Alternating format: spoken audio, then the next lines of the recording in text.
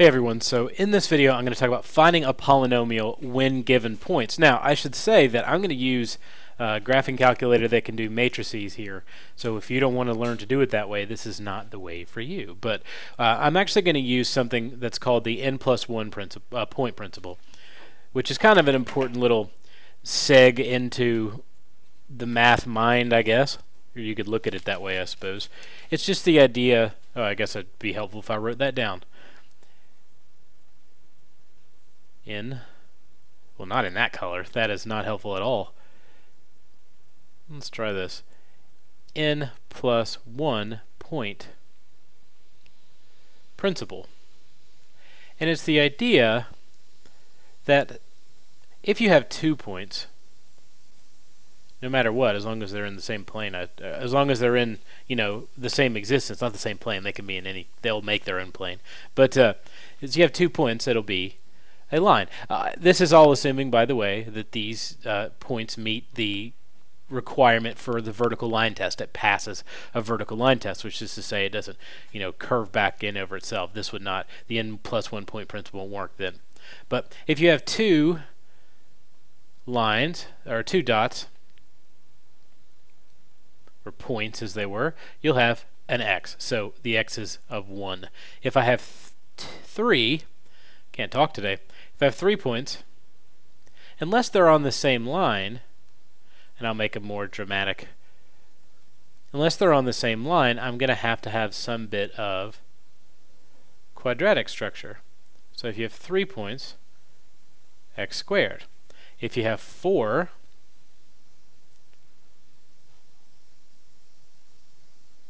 it's a bit of a x to the 3rd power, even though I drew them really close together and I wanted to have it look a little bit more like this. But anyway, if you have it, you're dealing with the idea of 4 points will give you sort of an x to the 3rd. So the idea behind it is that if you have this number of points, the n would be the degree, by the way. So whatever the degree is plus, you'd have 1 more point. So if I have 1, 2, 3, 4 points here, I can say that this graph is going to be x to the 3rd power. That's going to be the highest degree on my leading term.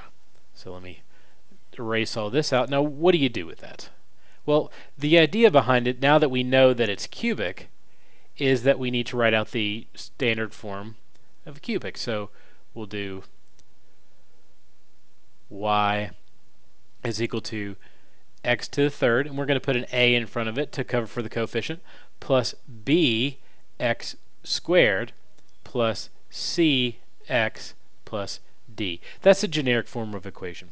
Where we go from this is I'm actually going to make what would be rows, essentially, in a matrix by plugging in these values to the equation. So for the yellow one, I'm going to end up doing, I'm actually going to move the y equals to the other side, just so it sets up the way it's supposed to set up when I turn it into a matrix.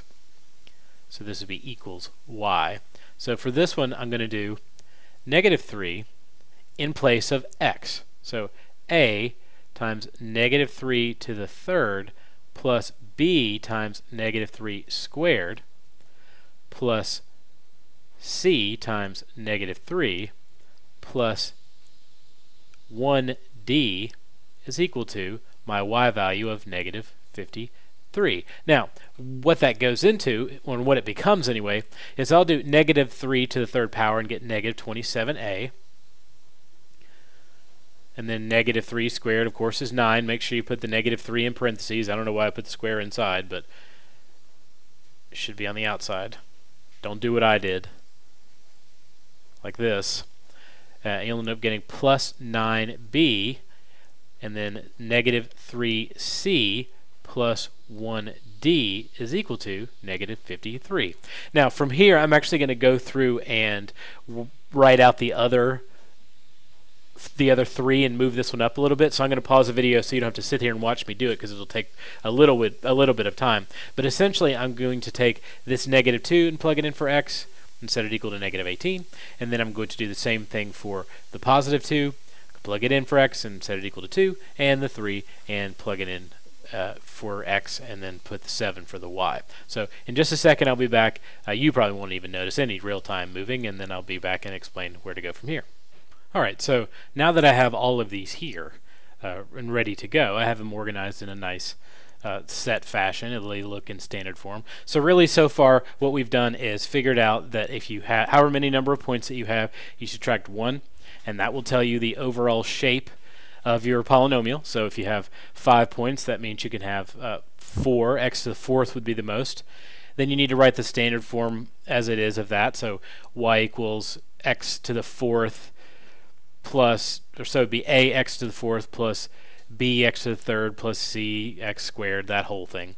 Work those out. And then what you'll do is plug your x values in and set them, and then plug your y values in as well. Substitute, I should say. Plug in is an evil word now. Substitute your x values and your y's. Make sure you put any negatives in parentheses to give you that. And then you'll have this set up. What we're going to do is actually convert all of this into a nice matrix. So when I have these, it's going to look like negative. It's not the best color for this background. Just use this and be lazy.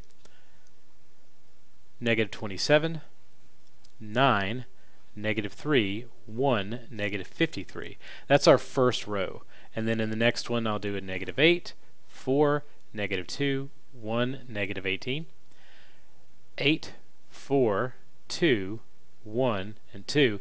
The big key here is to make sure that for your final value, if it's D or whatever letter it happens to be, you put a 1 there, because if you don't, it will drop off. The system won't work. You can't do what's called reduced row echelon form. It won't evaluate it properly. So I have it like this. I'm actually going to bring up my calculator now. This is the matrix form of what it's going to look like. So I'd go over to wherever your matrix thing is. It's mine on the TI-84 Plus is second, and then it's like the 4th button down. It's the x to negative 1 button. So hit edit, and then I'll just go ahead and punch it all in, and it should match. And you can, once you've finished typing it in, you can check your rows.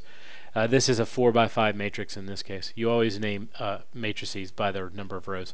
So negative 27, 8, 8, and 27 looks good. This column looks exactly like I want it to. This one does as well. So does this one.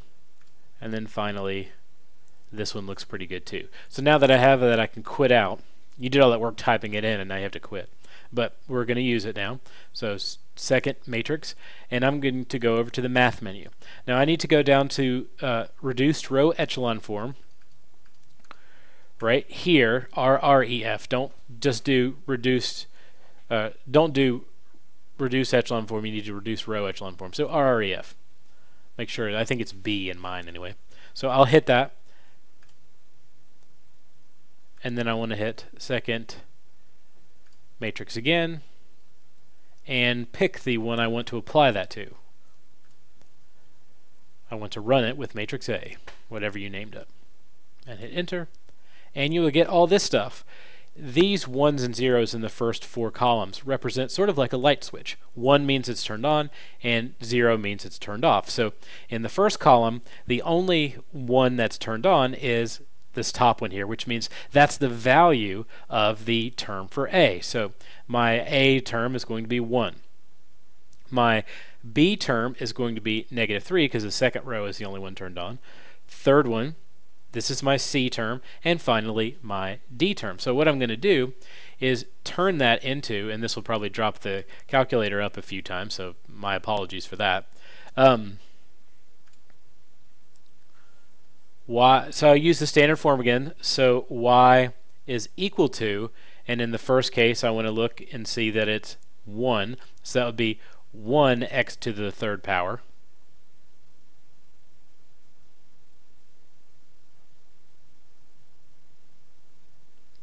And for the second set, it would be negative 3, so minus 3x squared. So basically I'm just putting them as coefficients on my variables. And then plus 1 x plus 4, I think. Yes, just like that. So I'll go back and organize this a little better. Y is equal to x to the 3rd minus 3x squared plus 1x plus 4. That's my polynomial. Can I check my answer? Absolutely. Before I talk about that, let me go back through sort of the steps again. If you have your points, you need to figure out what type of polynomial you're dealing with. So take the number of points, subtract 1, and use the standard form of that to set up these types of equations while plugging in the x values equal the matching y values. From there, once you have that all worked out, and in this form, convert it into matrix form, and then we're going to punch it in probably to a calculator to run a reduced row echelon form and in the calculator, and then it will give you the values that are the new a, b, c, and d, or whatever you happen to have in your polynomial. It may be a lot more letters for your final answer. So can we check? Yes. So let's do that. So where do we go? We will go to the list, wherever you enter in data. Put your x's on the left and your matching y values on the right. Make sure they're matching. If they're not, it won't give you the right answer.